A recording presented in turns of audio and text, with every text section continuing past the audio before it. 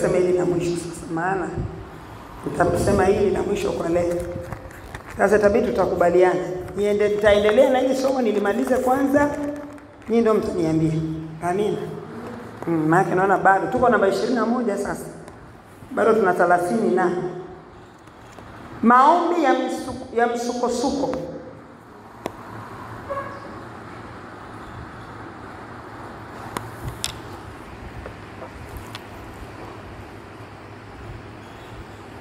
Maombi ya msukosuko.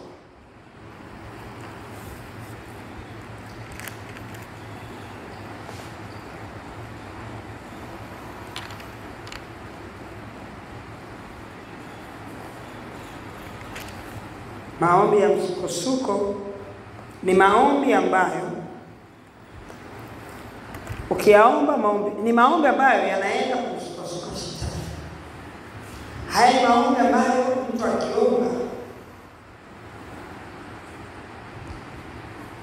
kama shetani ameiba vitu vyako, kama shetani ameiba muda wako, kama shetani ameiba mtoto wako aenda kufanya kwa tena, kama shetani ameiba mtoto wako, kama shetani ameiba mali yako, haya maombi sasa ya msukosuko. Atabeba magari yako kwenye kichwa arudishe. Atabeba kila alichochukua kichwani akirudisha. Ni maombi ambayo yanakwenda kumsukasuka, hayampi kutulia. Yanampiga huko, yanampiga huko, yanampiga huko, yanapiga huko, yanapiga huko. Na ukitaja vile vitu, unaviweka juu ya kichwa chake na kumwambia utazunguka navyo. Utazunguka navyo tena kwa mpaka ufifikishe hapo kwangu. Mpaka ufifikishe hapa kwangu. Biblia inasema shetani kama mwivi. Yohana 10:10 inamtangaza kama mwivi. Asema mwivi haji ila aibe na kuchinja na kuharibu.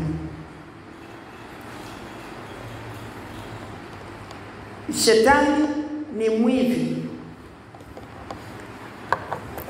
Kama naiba amani yako, umekaa katika wokovu lakini una amani kwa sababu na makorokoro mengi yanakusumbua kichwa, yanakusumbua moyo. Unajishughulisha na vitu vingi, unasumbuka na vitu vingi, vingine hata vinahitaji usumbufu lakini unasumbuka nani?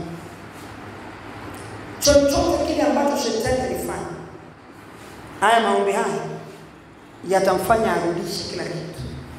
Kama aliiba amani yako ukajikuta unaishi bila amani, ukiomba maombi haya, huyo mwivi atabeba arudishe.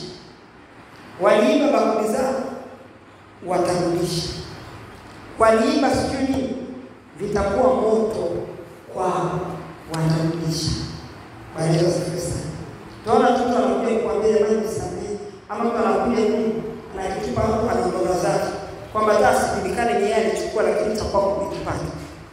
Haya maombi ni maombi ambayo hata kama una kitu naomba kwa Mungu, sasa sema wewe unamkemea Mungu kwa maana hii, lakini maombi ambayo ukienda jinsi fulani mbele za Mungu, unampa Mungu kutokupumzika. Anakuwa hapumziki mpaka anatimiza kile ambacho unachomuomba. Na kama ni kwa shetani, ameiba, amechukua chochote, ametesa familia yako, sio anatesa watoto wako, sio vyovyote vile anaweza kuwa. Maombi haya ukiomba, shetani hata kama wewe ni chake, hata kama mimi kuna mwaka fulani shetani aliiba vitu vyangu vingi. Mimi nilifanya maombi hayo na nikasema mimi nilikuwa na magari na wewe ukaenda gari zangu ukaenda na ulitoa hapa nyumbani kiwe natembea na mimi, na sasa hivi nasema utabeba kichwa kurudisha, utarudisha ukiwa umebeba kichwa. Hayo ndio maombi ya msukosuko. Si kama unanielewa? Yaani wewe unamwamuru shetani arudishe kwa jinsi unavyotaka arudishe. Si kama unanielewa? Kwamba hivi na utavirudisha hapa nyumbani kwako, sitatoka kwenda kufuatilia. Nitakaa hapa kwako, utavibeba na utavirudisha na watarudisha. Mimi nilishawahi kuibiwa na sio rafiki yangu ndiye aliyeiba, lakini yeye alihusika. Hata kama kitu kilienda kikauzwa kitakwenda wewe mpaka kitafikia. Niliibiwa chombo fulani cha kazini kwa nacho huko Moshi.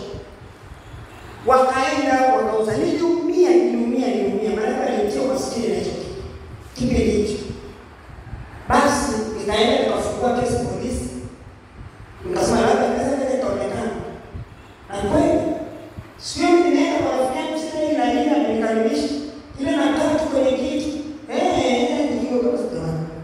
Hizi nikakiinua kesi chombo changu hicho. Nikarudisha pesa. Tunaongea. Kwa mwisho nikamwambia, "Alikuwa mtoto."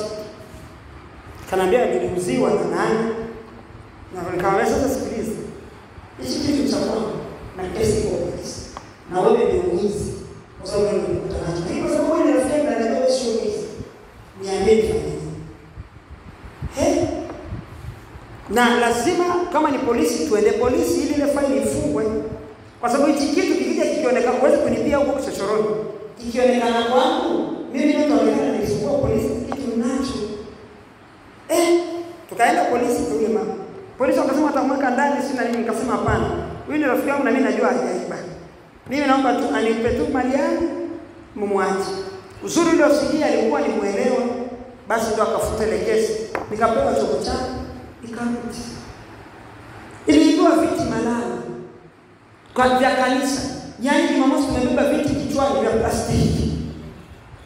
Tumetoka dukani kununua tunaanza kanisa. Tumebeba na zile za plastiki ndogo kama hizi za kuwekea sadaka. Tumebeba kichwani kutoka mjini mpaka pale tunaenda. Kesho yake Jumapili tunaanza ibada. Baba mmoja alikuwa ametupatia kwa mahali akatupatia mlinzi. Tumaliza ibada tu nilikuwa nililongwa naenda Blanta. Natoka tu kwenda Blanta, Mungu ni waajabu sana. Yaani hakuna mvua, dalili ya mvua wala ni jua linawaka. Ila nafika stendi tu mvua ikaanza. Sasa naendaje? Bila nilikuwa nikasema tupite hapa kwa fulani, rafiki yetu mmoja Mtanzania, tukaenda. Tusubiri mvua iishe. Sisi tukakaa pale. Mimi kaambia nipeni kanga, nikanifunga alikuwa na chumba kimoja, nikalala kitandani. Kwa hiyo nikasioni huko mbele. Yeye amekaa kwenye kiti hapo anaona huko nje. Mama akashangaa, mtu na viti anakuja na viti vile vya kisifu leo mfalme. Viti vya sasa yeye anamsemesha Kimalawi. Anamwambia lete hapa. Yeye anafikiri kwamba mimi nimemwambia sio alete viti pale. Sasa sikuelewa alikuwa anaelewa nini. Vilete hapa. Yule kijana alipomuona akasema, "Usiwe mama kanisani." Akachukua viti pale huyo akakimbia akaenda sana. Washapatana na mtu wa baba anakuja kuuza vile viti. Kwa hiyo anavihifadhi pale ili apeleke sasa kwa yule mtu. Akavileta na mimi Mungu akaleta mvua ikanyesha. Kwa hiyo tuliomba pale kanisani, tuliweka wakfu na tulitaka Mungu ya ulinzi yote tukaimba tuliomba. Kwa hiyo mtu ambaye alikuja kuiba kusukuma na shetani hakuweza kuondoka navyo na kwenda navyo mahali. Alivileta mahali tupo stage. Tukaletewa viti vyetu tukarudisha kanisani. Bwana Yesu asifiwe sana. Kwa hiyo haya ni maombi ambayo yanamsuka shetani huko aliko. Chochote ambacho kitakuwa kilichukuliwa, shetani anarudisha. Mimi nimeona hizi ni vitu vichache tu ambavyo nimeweza kueleza, lakini nimeona amerudisha vitu vingi sana ambavyo alivichukua kwa njia hii. Chochote ambacho alichoiba. Ndio maana mimi wanakaka sasa hivi nasema, wewe mtu amechukua hata sisumbuki naye, mimi najua nitaenda wapi. Kwa sababu najua naenda mbele za Mungu, hicho kitu kitakuwa mwiba kwake mpaka atakirudisha. Hata lala, hata kula, hata kunywa mpaka arudishe. Basi, alafu naendelea na shughuli zangu. Sitasononeka tena. Naendelea. Itakwenda, itarudishwa. Amina. Kwa hiyo haya ni maombi ambayo ukiweza kuyaomba, basi shetani ambaye ni mwivi kama tulivyomsoma atavirudisha vilivyo vya kwako. Ni maombi ya kumfanya shetani arudishe mali yako aliyoiba. Kama ameiba furaha yako, unaweza kuirejesha furaha yako. Una sababu ya kumlaumu mtu. Kama ameiba amani yako, unaweza kuirejesha. Kama ameiba mume wako, unaweza kuirejesha. Chochote alichoweza kuiba cha kwako atarudisha. Amina. Maombi ya msukosuko ni maombi ambayo yanamfanya Mungu pia hatulii kwenye kiti chake mpaka hakikishe kwamba jambo hilo limefanyika. Kwa maana kwamba oda atakazotoa kwa malaika kukuletea vile ambavyo vya kwako, nakwambia hiyo mbingu haitakalika. Kwa nini? Ni Hellen anatakiwa apelekee. Bwana Yesu asifiwe sana. Wewe fikiria, Danieli alikuwa anaomba, lakini walizuiliwa, si mali yake ilizuiliwa njiani, mali ilizuiliwa njiani, lakini jeshi liliamriwa lije. Mikaeli alishushwa akaja kwa ajili ya kuja kupigana pale juu na kuachilia ujumbe wa Danieli ukaweza kumfikia.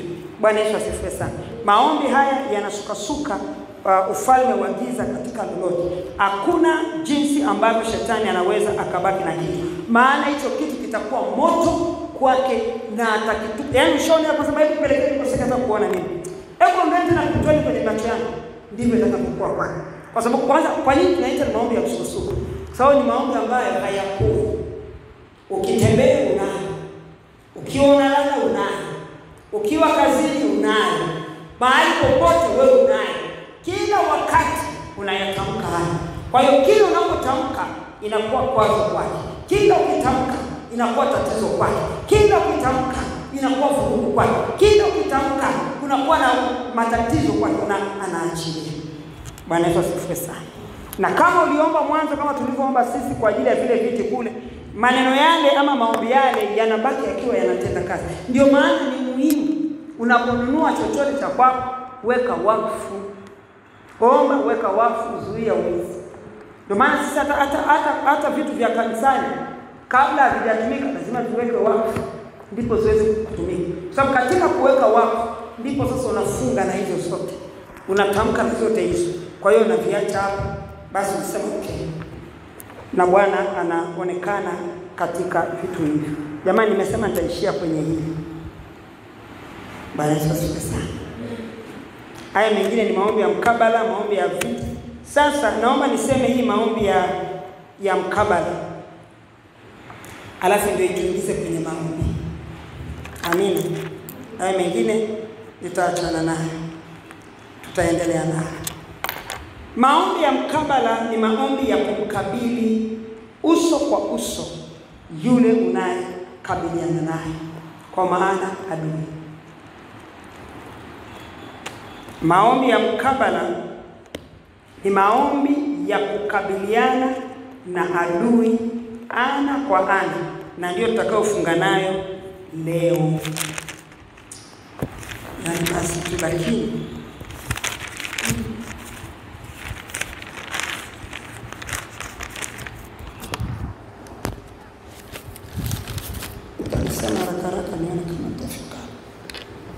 maombi ya mkabala ni maombi ambayo yanakutaka ukabili. Yaani kwa mfano, kuna mtu anakuchokoza, natoa mfano wa kibinadamu. Kuna mtu anakuchokoza, anapiga makelele huko, na wewe uko ndani kwako. Sasa maombi haya ni yale yanayokutaka wewe kutoka ndani ya nyumba yako na ukatoka nje kwenda kukabiliana na huyo anayefanya hivyo ili umnyamazishe. Kuna wakati ambao shetani inabidi umkabili ili aweze kunyamaza. Kuna wakati anatengeneza mazingira ya uonevu katika maisha yako, na wewe utachukua kama ni kawaida. Lakini ni wakati ambao unatakiwa utoke ndani, anakuchokoza hapo. Wakati mwingine anatengeneza mazingira haya kwa sababu ana kitu anatafuta kwako, wewe anatafuta ndani. Kwa hiyo anafanya uchokozi, na uchokozi wa shetani ni kutengeneza mazingira ya kuuzi na kuumiza. Maana kutengeneza mazingira mabaya, anafanya vitu vibaya. Kwa hiyo sawasawa na mtu yuko hapo nje anatukana. Ndio mfano wa Filisti. Goliath alikuwa anatukana taifa la Israeli. Kwa maana ni adui ambaye alikuwa anasimama na kupiga kelele katika taifa la Mungu kwa maana ya uchokozi. Lakini taifa la Israeli walishindwa kumkabili. Kilichokuwa kinatakiwa pale, tukatoka huko, anakuja kwa pale anasimama, haya sasa njooni tupigane. Atakayeshindwa atatawaliwa na mzimu. Alafu mimi nimejificha. Lakini pale ilikuwa inatakiwa watu watoke, lakini walishindwa kutoka. Na hawakuwa na uwezo wa kukabiliana na Mfilisti kutokana na Sauli alikuwa ameshakataliwa na Mungu.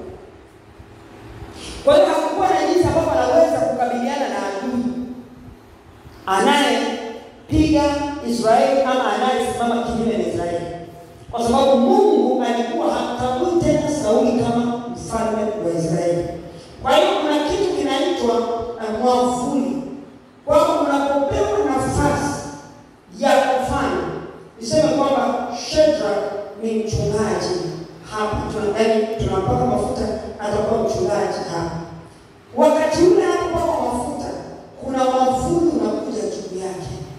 Ule mwavuli unaokuwa juu yake ndio unaotengeneza yale mazingira ya heshima ya kichungaji kwake hapa. Ndio ule mwavuli ndio unaokwenda sasa kutiisha wale watu walioko ambao yeye sasa anaenda kuwaongoza, kuwasimamia.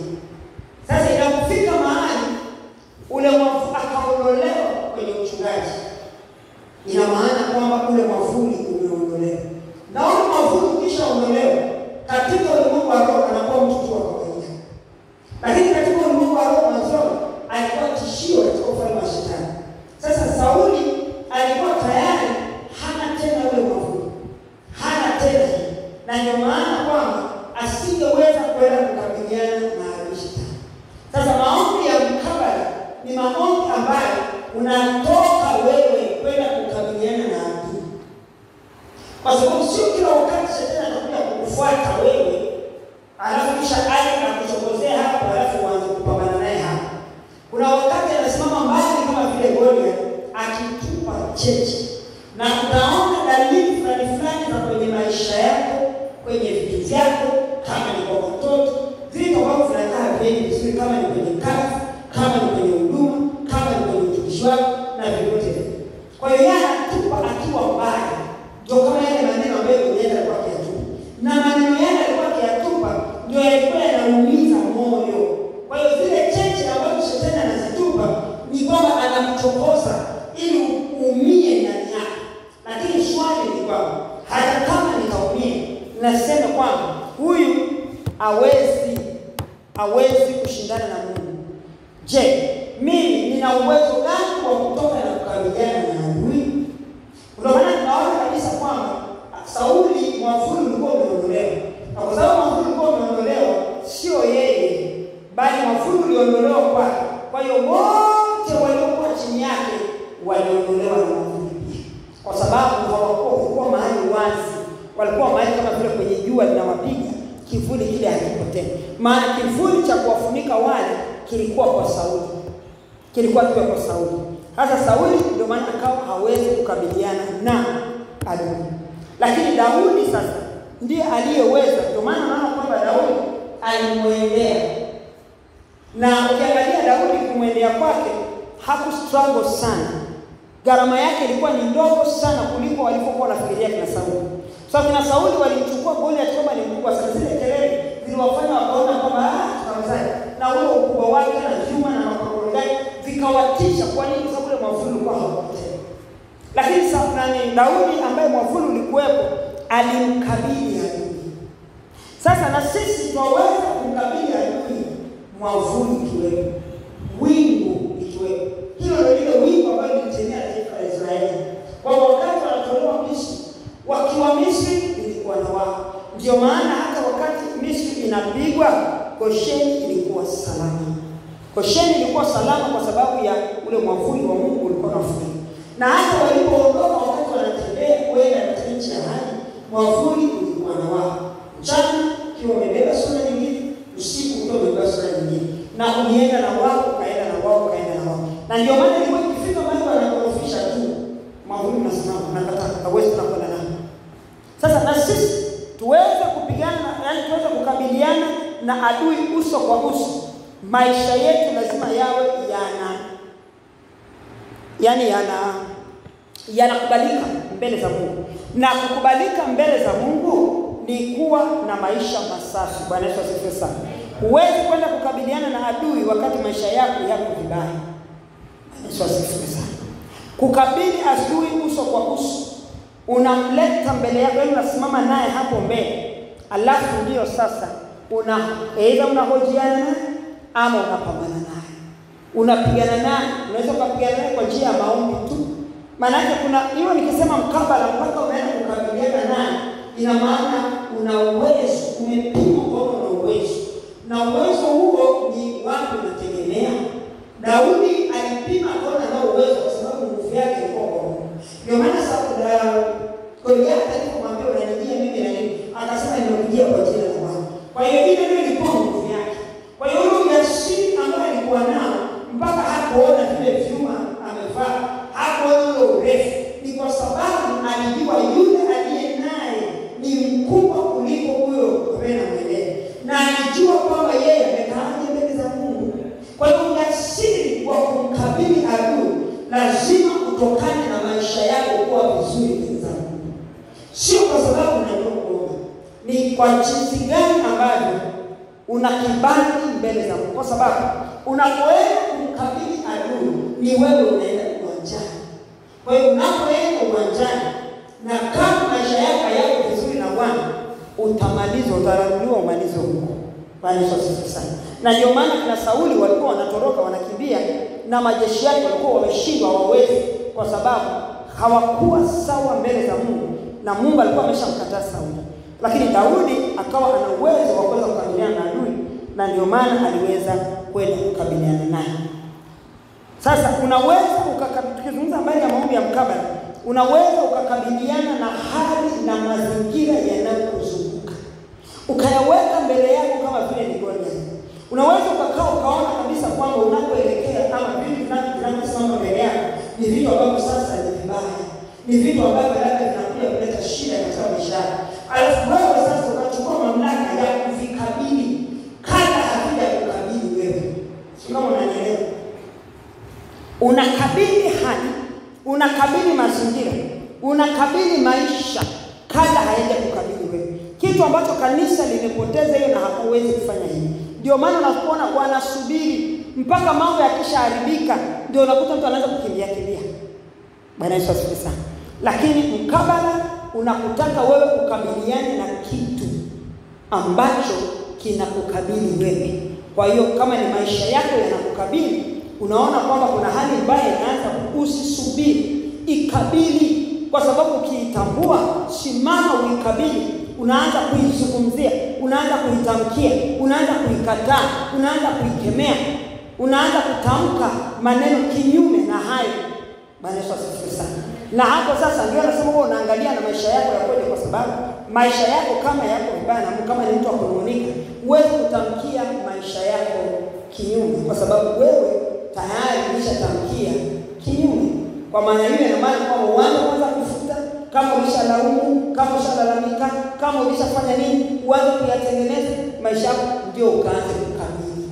Unajipanga kabla ya kukabili. Mtu yeyote anayekwenda kukabili mahali, ile wanaita kwa kizungu wanaita raid, yani unaenda kukabili mahali ambapo hajui wale watu kule wamejipanga vipi. Lakini unajua kabisa kwamba tunaenda kuwakabili. Sasa ili muweze kuwakabili, lazima nyinyi ndio mmejipanga vipi. Muwe mmejipanga kwanza na ikibidi utafuta taarifa zao ambapo unakwenda kukabili. Hata kama utakuwa hamjawaona, lakini unapata taarifa zao, unakuwa na elimu. Kwa hiyo unajua unaenda kukabili vipi. Sasa unayaona mazingira ya maisha yako kwamba yanakuwa mabaya, yanaanza kusomeka vibaya. Unaanza kuona aina ya maisha sasa inayosogea katika maisha yako yanaanza kusomeka vibaya. Unaanza sasa kutengeneza mazingira ya kutafuta namna gani ya kukabiliana na. Ukitaka kujua pia kwamba jambo hili nikilizembea litanifikisha wapi sasa, kwa sababu utakuwa umeshajua kwamba ukizembea litakufikisha pale, na wewe utaki kufika pale, ndio utaweza kulikabili kwa nguvu. Kwa sababu utakuwa na kabili ukizuia kule bali na kupita. Sio kama leo sana. Au kama kwa sababu naomba. Utakuwa naomba unakabili ile tatizo, lakini ukiwa unaangalia kule mwisho. Kwamba ninakukabili hapa kwa sababu kule ndio sitaki kufika.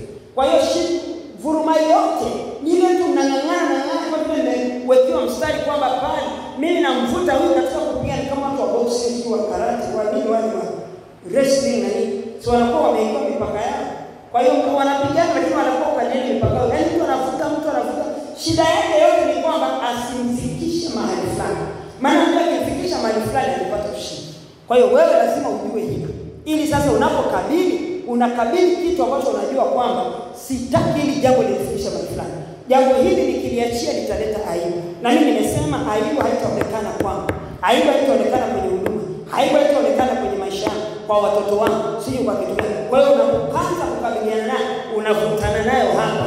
Ikitaka sasa unasema ndio unavutana nayo, kama utapambana nayo mpaka uache. Kwamba hautakubali kuachana na huyo mapambano mpaka umeona jambo limetokea. Sio kama unanielewa? Ndio maana Daudi alipambana na Goliathi, alienda mpaka kukata kichwa chake na akasimama mbele, akahakikisha kwamba amemaliza.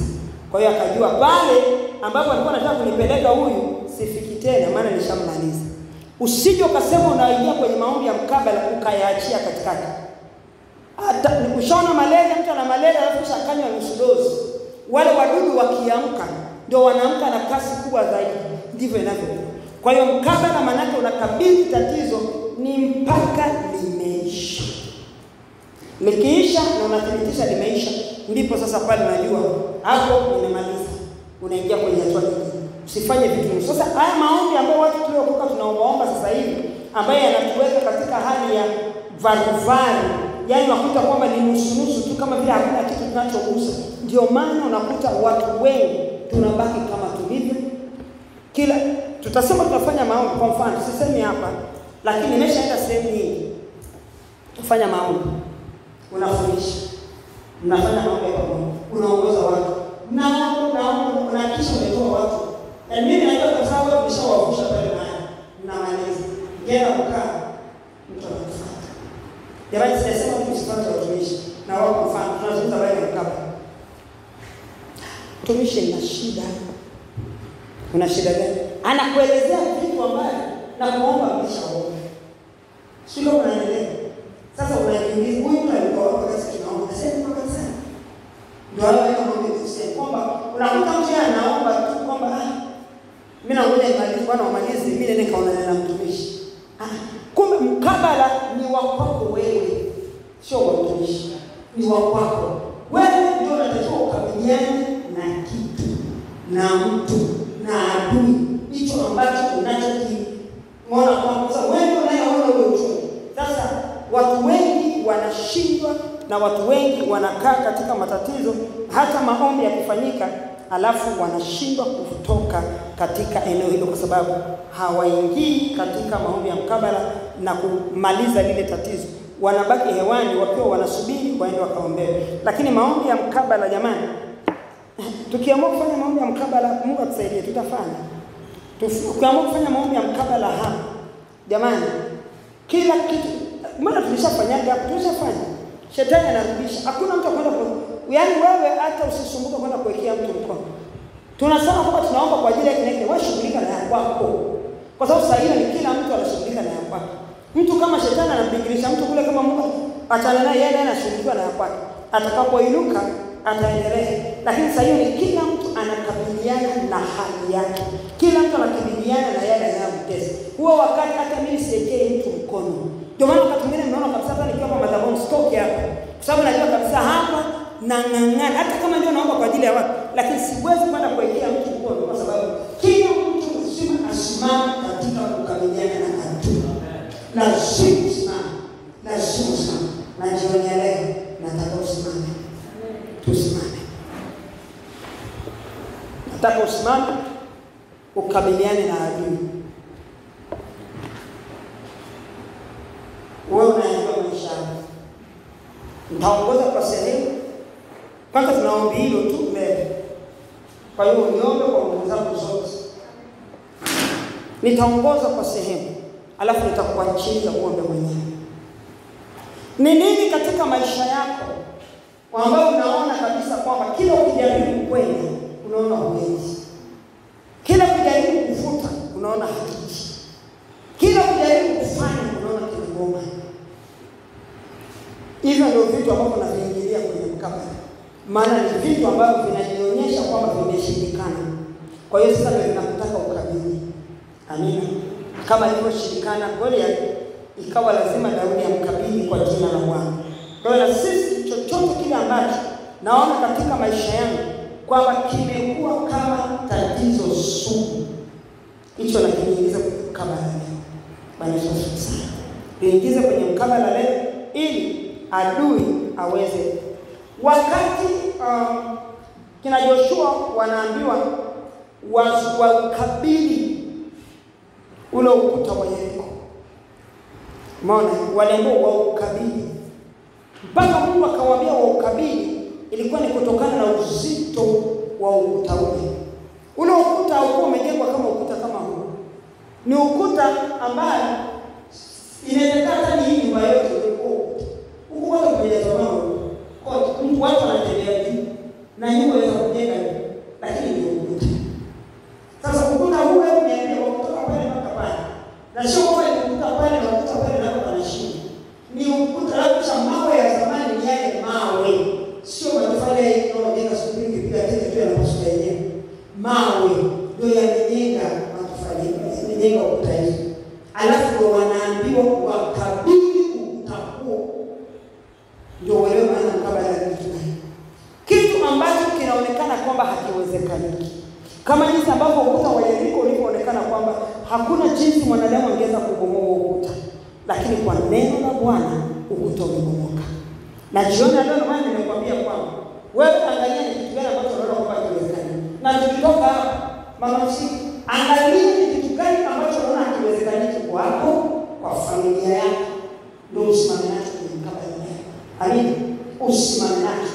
Usimame nacho. Kila mmoja angalia na asimame nacho. Kama ni ukuta huu, utabeba huo ukuta na utasema wale waliambiwa wakabili ukuta kwa sifa tu. Bwana Yesu asifiwe. Sisi tutakabili kwa maombi ili Bwana aweze kutuonekania. Haleluya.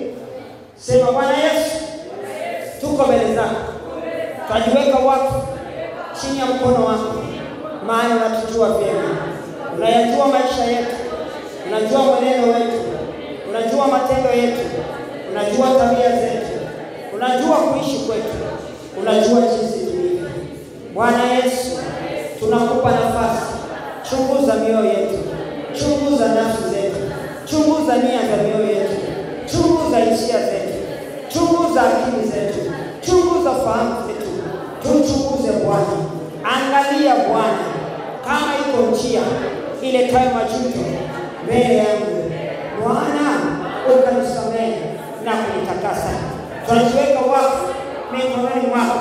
Jioni ya leo tunataka kukabili ukuta wa Yeriko. Tuko mbele zako. Tunakusihi Bwana, tupe neema ya kukabili ukuta wa Yeriko. Ndio maana Bwana tunakusihi kwa rehema zako ukatujalie neema ya utakaso kwa damu yako takatifu. Takasa vinywa vyetu, takasa maisha yetu. Mahali popote panapoonyesha doa, mahali popote panapoonyesha dosari katika maisha yetu, tunasogeza madhabahu pako. Tunakusihi Bwana Yesu, ukatakase. Tufanye kuwa weupe kama theluji, tufanye kuwa weupe kama sufi. Bwana Yesu, tuko mbele zako. Tunaitia damu yako takatifu ikafunike maisha yetu, ikafunike kazi zetu, ikafunike huduma yetu, ikafunike utumishi wetu, ikafunike familia zetu, watoto waume wake wazazi, katika jina la Yesu. Baba yangu na Mungu wangu, tujiweke wakfu chini ya mkono wako. Ukaangalia Bwana kama iko njia inayoleta majuto mbele zako Bwana, na ukatujalie neema ya msamaha, ukatutakase na kutuondolea kila uovu, kila doa, kila kunyanzi, ukatusafishe na kutufanya kuwa safi mbele zako. Kwa jina la Yesu tunajiweka wakfu chini ya mkono wako. Tunapoingia sasa katika maombi haya, damu yako takatifu tunaitia sasa, tunaifunika sasa maisha yetu, watoto wetu, ndugu zetu, familia zetu, jamaa zetu, wataji wote wanaoweza kuwataja, mali zako na kila kitu.